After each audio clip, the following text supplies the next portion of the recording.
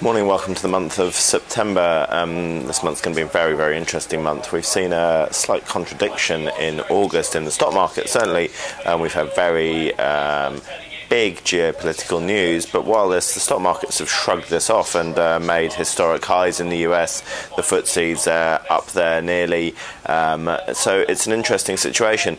It's worth noting that the volumes in August on the stock market have been absolutely dire, so expect money to come back. This is the week really where people come back to their desks and start trading. However, today is Labor Day in the US, so it will be thin volumes. Probably tomorrow is where we start seeing real money coming back into the market.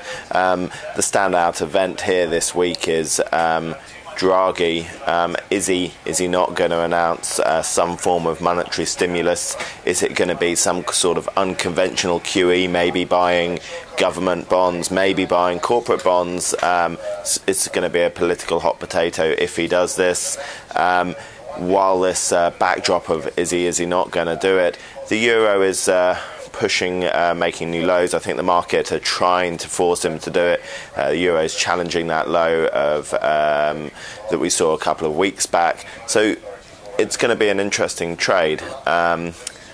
If Draghi doesn't deliver, it would appear that the market's going to be very disappointed, and if he does deliver, I think the market will stay where it is. So it's a very difficult situation. I think until that, and we see investment managers really sit down and decide which way the market's going to do, what they're going to do with their money for Q4. I expect it to be quite a whippy week, but gradually grinding up. That's pending any major geopolitical news. The Ukraine situation seems to be getting